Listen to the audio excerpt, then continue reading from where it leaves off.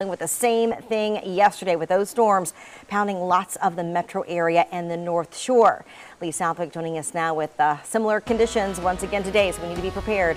Yeah, absolutely. More thunderstorms on the way this afternoon. We are under a marginal risk of excessive rainfall, which means we could have some street flooding. We're already tracking some showers this morning at 4:46 a.m. You can see these showers working their way mainly across the South Shore, but a little bit of activity for those of you on the North Shore too. I'm going to start on the South Shore near Lafitte. We have those showers moving on through, and that extends down towards Grand Isle, now starting to clear out, and it's heading towards the mouth of the river. Now also over towards Thibodaux, this is where we're seeing more shower activity and more also moving in from the west. So they already saw some showers. Now you're getting a little bit more of that scattered activity. What you did see has now moved over to places like Raceland, Lockport, also seeing some of that shower activity too.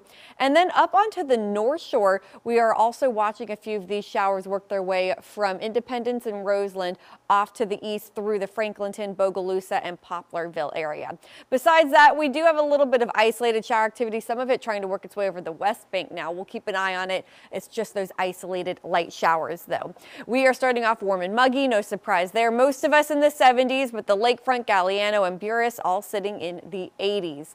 Today, highs will be 88 to 94 degrees. It will be partly sunny and warm. When you are dry, it will feel hot. Again, with highs moving into the 90s if you stay dry, and heat index values up to 106. But a lot of us will see rain today. More thunderstorms possible with that locally heavy rain risk. You can see that we have all been highlighted under that level 1 marginal threat of street flooding. So what does the day look like? I think we'll see more thunderstorm activity start to ramp up in the afternoon hours with that daytime heating. So more scattered showers and thunderstorms, perhaps even numerous at times in the afternoon. And then into the evening, similar to yesterday, I cannot completely rule out those thunderstorms. Overnight tonight, mostly cloudy, warm and muggy. We could see isolated to scattered showers overnight again, and lows will be in the low and middle 70s for most of you on the North Shore, and middle 70s to low 80s for those of you on the South Shore.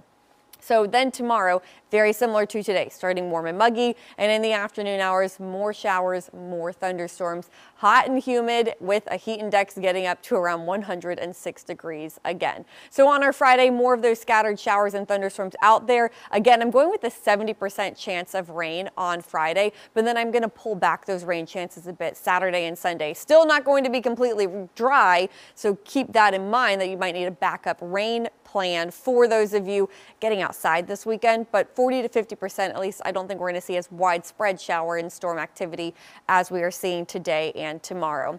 Besides that, it will be hot. Highs will be near 94 degrees both Saturday and on Sunday. Quick check on the tropics. Still nothing to expect over the next 7 days. We have some Saharan dust to thank for that too, keeping things quiet out there.